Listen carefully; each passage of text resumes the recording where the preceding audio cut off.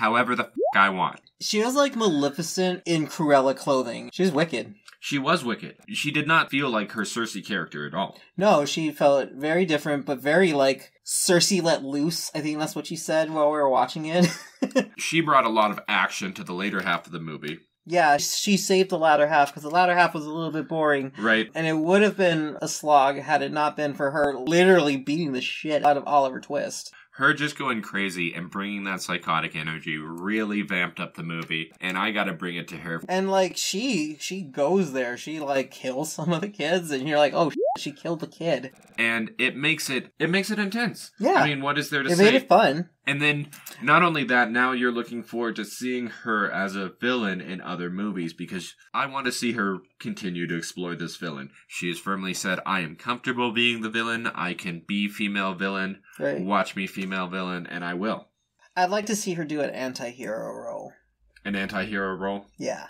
Most anti-heroes are like Booker Eli sympathetic. She's not going to do that. Which I love. No, I mean, I want her to be a bitch, but I want to care for her, right. Too. You know, like, I want her to have a good backstory, you know? I do love Lena Headey. I've been a fan of her since Sarah Connor Chronicles. She elevated the movie a lot in a way that Michael Caine did not. Michael Caine was snoozing. He could have been bad and dumb and ridiculous. We've seen him do that. It's fun. That would have been fun. He could have been I wanted more serious. like Austin Powers, like Faja.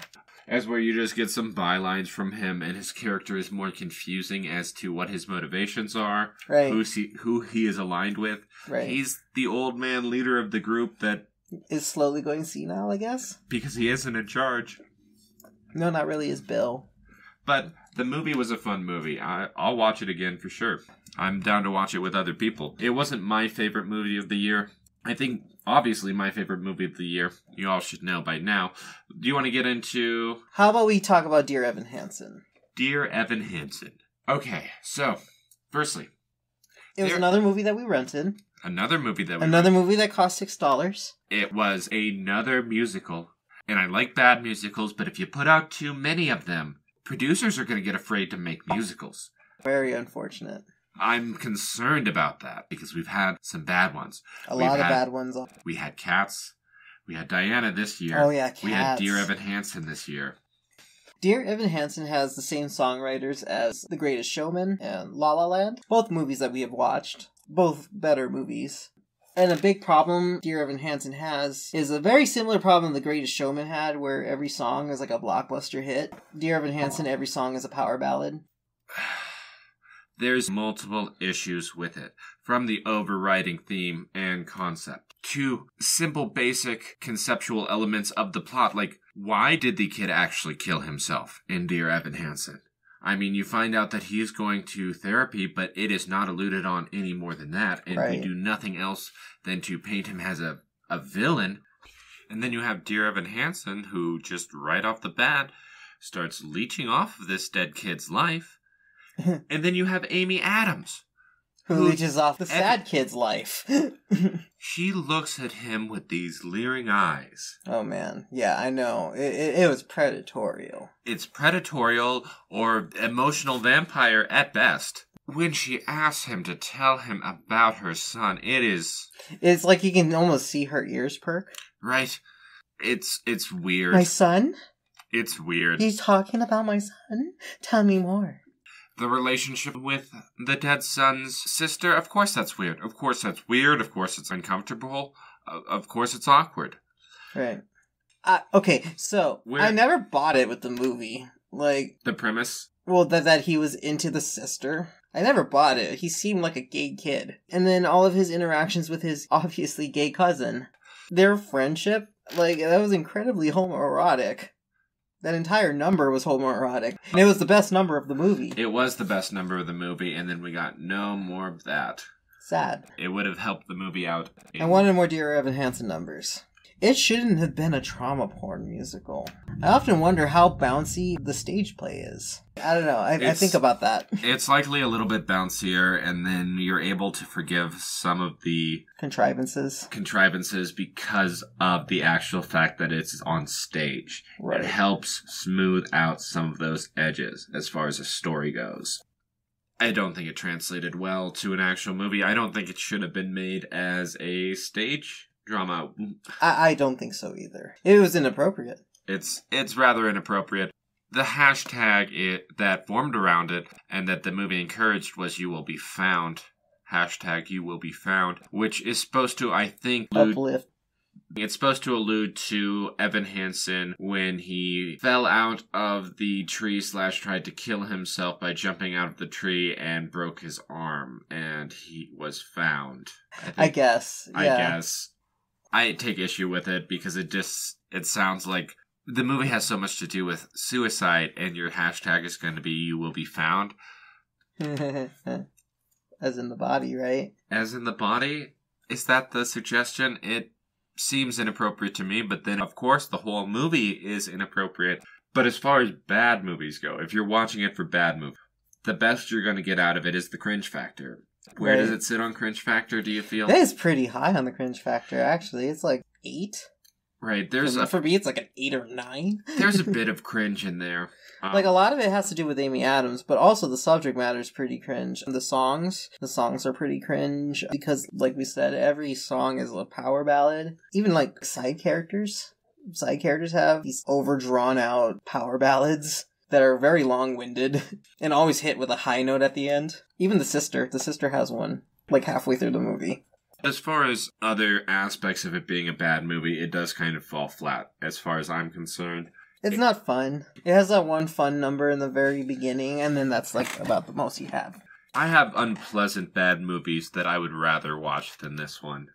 Not because this one's more unpleasant, but because I enjoy the grind of them more. I might give Dear Evan Hansen one more try. I'd give it one more try. It's okay as a bad movie. It succeeds in some ways for cringe and for awkwardness, for inappropriateness, but it fails in a lot of other ways that you might want it to be bad. With only Dear Evan Hansen singing almost the entire time, 98% of the musical is just him. Having these sad lyrics. It's just droning on, and you're just like... And he's like always on the verge of crying. I mean, that's like the one image you see every time you search up the movie. It's just like Evan almost crying in the school hallway, Evan almost crying in front of the school in the auditorium. Ben Platt takes it too far. Amy Adams almost crying while Ben Platt is almost crying in the same room. Amy Adams' role in this movie is so similar to her role in Woman in the Window. It's weird. It's almost as though the death of her son caused her to go crazy, and she stepped right out of this movie, divorcing her husband, moving into a single flat by herself. And became an agoraphobic. Woman in the Window. Now, you didn't watch that one. I did not. I've watched plenty of movies like it, though. So I knew where it was going to go. It's Rear Window. I feel like Woman in the Window is better bad movie territory than Dear Evan Hansen. You get a lot more of the awkward, creepy Amy Adams with that emotional vampire kind of look that she's playing around with that she needs to work on. Love you, Amy. It's okay. She's working on her role for Lilith. She'll get it down. Maybe. Hopefully. But in the meantime, it's pretty bad, and this movie is a lot more of that. But it does have good lighting. It does have some good effects, some good transitions. And it succeeds a lot in some of those ways. It tells a story that you... How could you not be familiar with Rear Window? It's been told a million times. I know. If you're not familiar with it, I don't think it would still be any surprise to you what was going on. I mean, it's Rear Window, except instead of a wheelchair, you have an agoraphobic. And instead of her being crazy...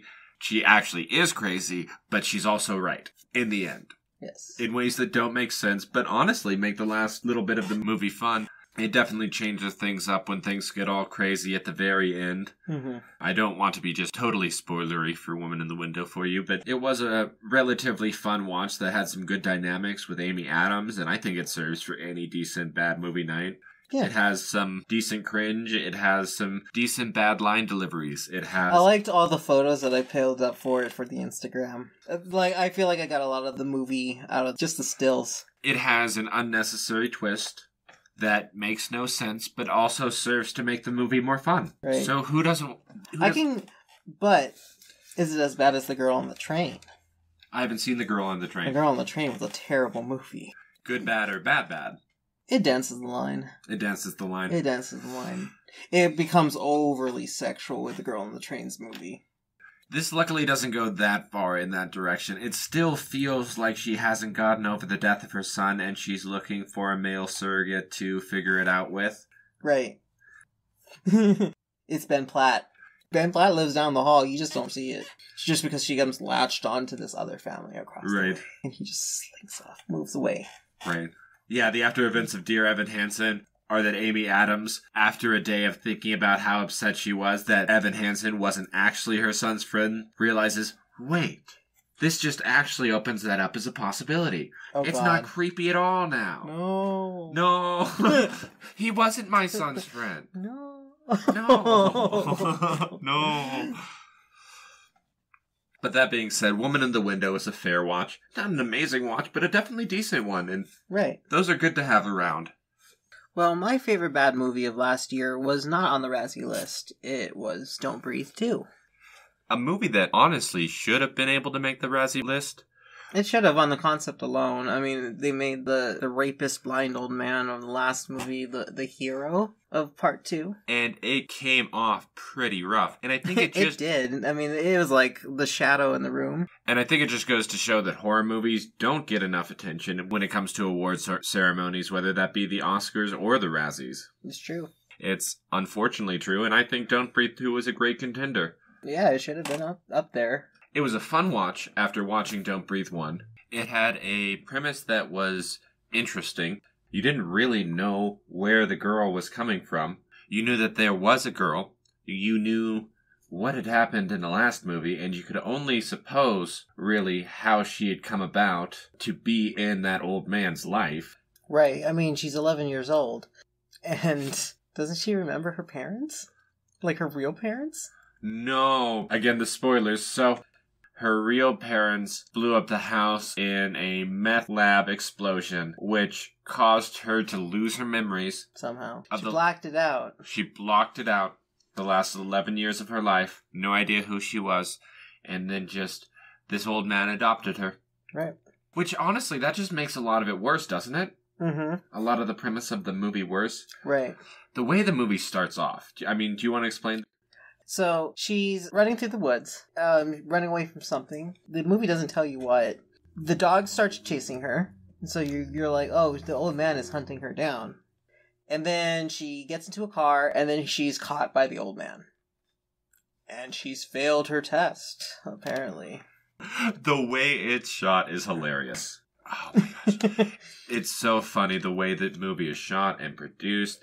It's conceptually weird. There's a ton of things to pick apart about it that just don't seem to make sense. Right.